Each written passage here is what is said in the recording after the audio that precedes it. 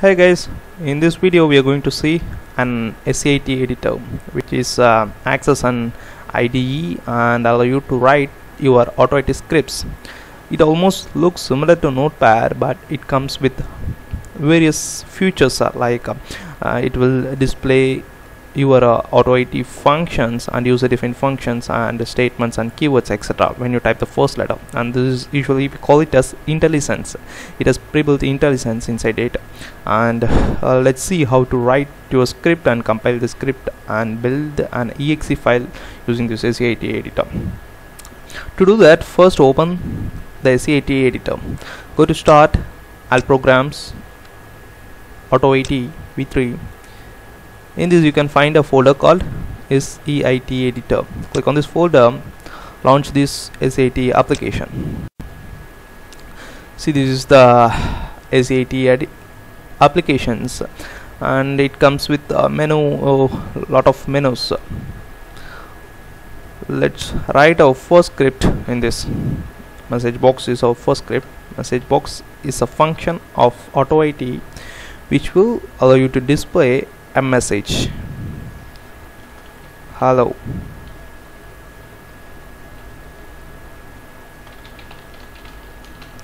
Welcome to my YouTube channel.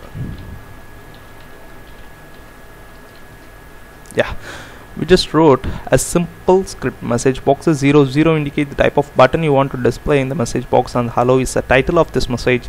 Welcome to YouTube is a prompt for this message box. First, save the script. Go to file, save. I'm going to save it in Autoit notes as first script. I've saved that.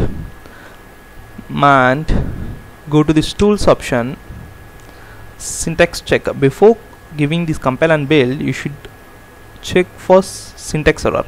Click on the syntax check. It has checked the syntax and it doesn't display any error value, so we are good to compile the script.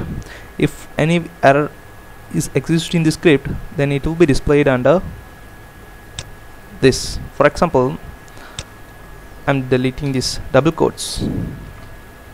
One of the double quotes I'm deleting, and I am checking the syntax check. See, it's get errored with an illegal character. So go to this, and I am adding the double quotes again, checking the syntax. Yeah, it is finished. Go to these tools and compile it.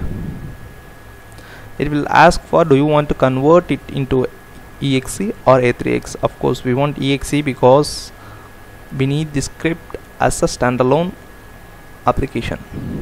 Click on this compile script. It is compiling, and your exe will be generated in the same path where you have saved this a3 file. Just go to that path.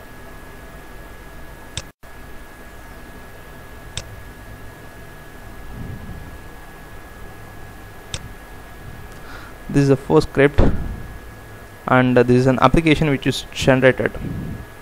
Click on this application. You can find the message box, welcome to YouTube channel. Also, you can build this once you have fully written the scripts.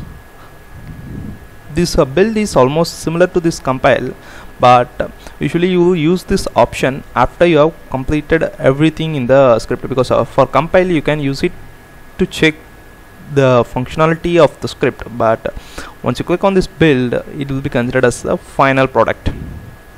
Now we almost completed everything, so we can check this build as well. Created a first script.exe. This build will override the already created exe application. See, it gets overwritten, and if you click on this, you get same result. So there is not a much difference between the build and the compile. The only difference is use this build once you have completed the script, and use the compile option when you are testing the functionality of the script. That's it. Thanks for watching this video. Please subscribe.